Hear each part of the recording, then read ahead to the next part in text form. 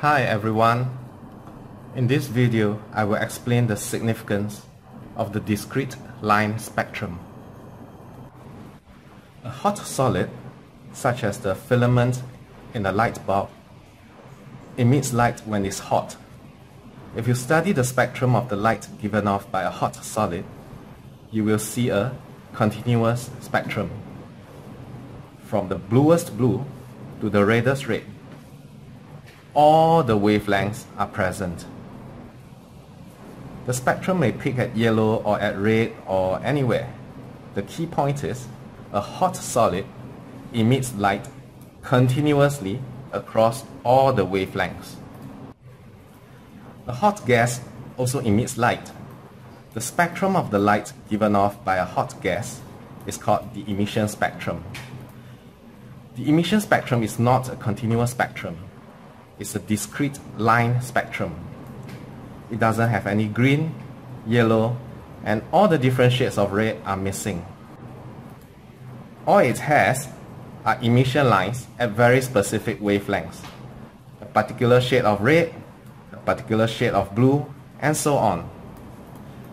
Some emission lines are brighter than the others, but the key point is a hot gas does not emit light continuously across all the wavelengths. Instead, a hot gas emits light at very specific and disjointed wavelengths. You can pass a beam of light that has a continuous spectrum through a cool gas. If you study the spectrum of the light that has been filtered by the cool gas, you see what is called the absorption spectrum.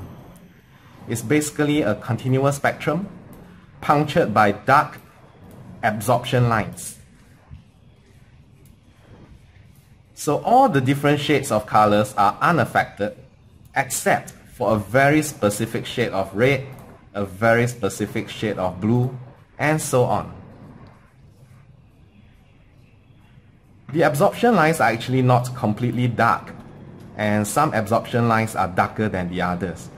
But the key point is the cool gas does not absorb light continuously across all wavelengths.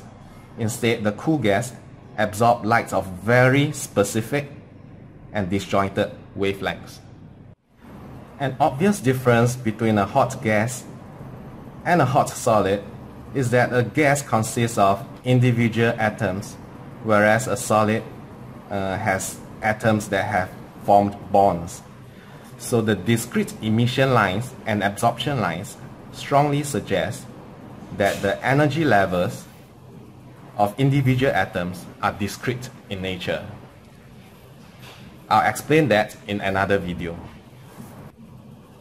Ta-da!